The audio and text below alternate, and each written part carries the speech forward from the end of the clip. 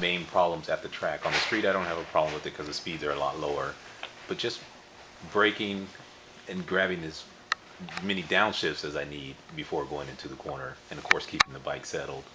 Um, I've read A Twist of the Wrist 2, and what would you? I've talked to different people, and if I'm not mistaken, like part of the instructors that you have or a setup that you guys had at Laguna Seca, it had the green bike that is computerized, and you clutch this upshifting, downshifting while braking. And then I talked to some other guys that say, trainer that I've been working on for 10 years. yeah, the little computer screen. Yeah, Great, isn't it? it is. It's just difficult to.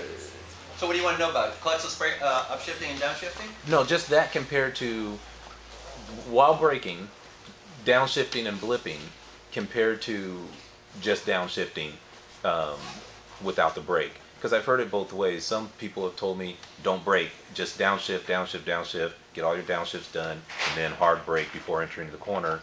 And then no, that's a great idea. You know, you get on your bike and go down the straightaway about 175, and, right. and then start downshifting it for the corner.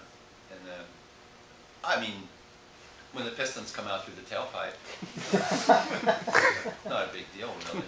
Slow down pretty quick, actually. Yeah. No, the thing is. No, of course you use the brakes first. That's what they're for. Right. Yeah. So you would brake first, but holding the brake while while blipping, correct? Yeah. Okay. Yeah, that's the craft of the whole thing, is being able to brake and do the throttle lifts at the same time. Right. And, you know, how many people are good at that? Yeah, I'm not at the I moment. can tell you that. Well, I don't know. How many of you are flawless with your braking and downshifting? You can keep perfect brake control.